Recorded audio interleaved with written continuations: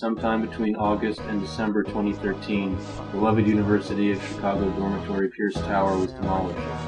Demolition was allegedly ordered by the university administration in order to make room for a new dormitory to be called Campus North, which will be more state-of-the-art and make better use of the block between 55th and 56th Streets.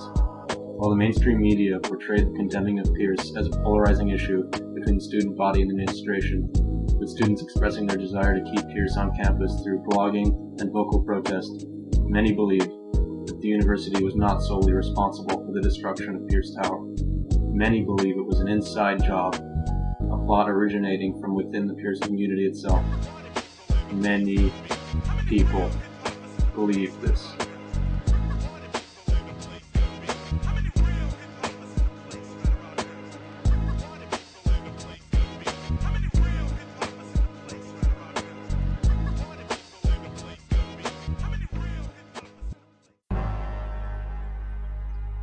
Pierce was demolished using a Manx-style bagger cranes and swinging wrecking balls at the towers.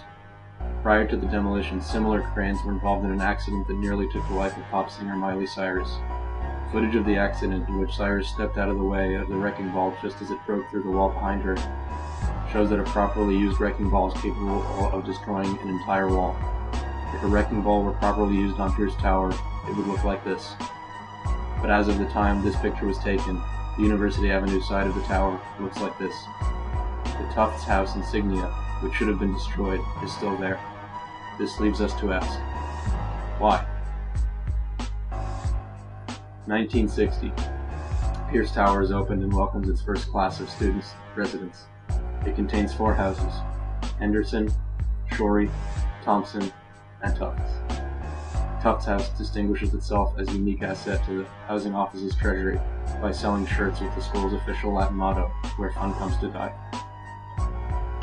1893. James Hayden Tufts receives an appointment to the philosophy department at the University of Chicago. Tufts House would later be named after him, the enterprising character of the house, a reminder of Tufts' commitment to pragmatic applications of philosophy. 1993. As part of the 6th Annual University of Chicago Scavenger Hunt, university students exhumed the remains of Tufts and cloned him several times for 4 points per clone. 2011. Tufts clones, now in their late teens, enroll at the University of Chicago as undergraduates. 1888. Alois Adolf Rehl, Austrian philosopher and mentor to James Tufts, commissions Mies van der Rohe to build his house. 1955. Harry Weiss, an avowed opponent of van der Rohe's philosophy of architecture, signs on to become the architect of Pierce Tower.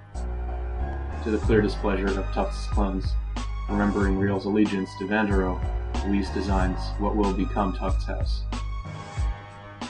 February 2012. Pierce residents report toilets suddenly exploding, spraying excrement and porcelain shards all over the door. The university was explicitly vague about where these explosions originated, primarily citing faulty plumbing and poor maintenance in the building. One student reported that the exploding toilets sounded like shotguns, but the university routinely failed to address the allegation that there were shotguns in the toilets and offered no alternative source of the shotgun sound. The only logical conclusion to draw is that the Pierce plumbing system was lined with firearms.